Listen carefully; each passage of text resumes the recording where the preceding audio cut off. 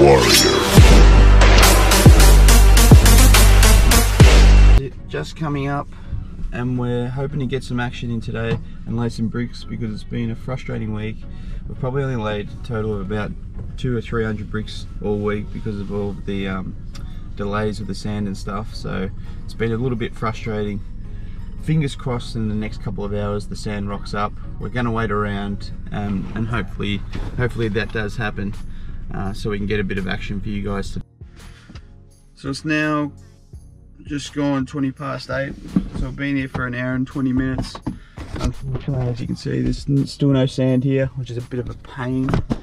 Not only that, someone's been inside and taken all the brass and copper piping out of the house, so we turned the water meter on and there's water just pissing out from the inside. So I've let the supervisor know about that.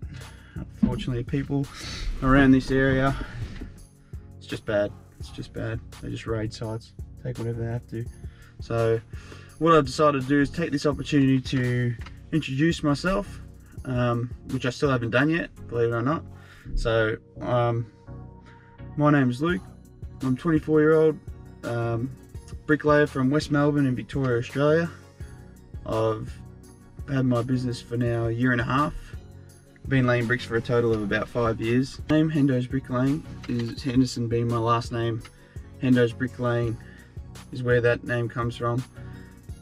And yeah, as I said, I've been operating for about a year and a half now, working solely for myself for the first year, along with the help of my old man, and most recently my younger brother Dino. So Dino's just started up at the start of this year. Hopefully learn from me. I'll teach him up how to lay bricks, and yeah, he's not sure, like I said in the other video, whether he's going to do the apprenticeship or not. But for now, he's enjoying it. I think he's having a bit of fun too. Hendos Bricklaying, been around for about a year and a half now. Starting to get a bit more business now as my name gets out there. As all things at the start, it takes a bit of time.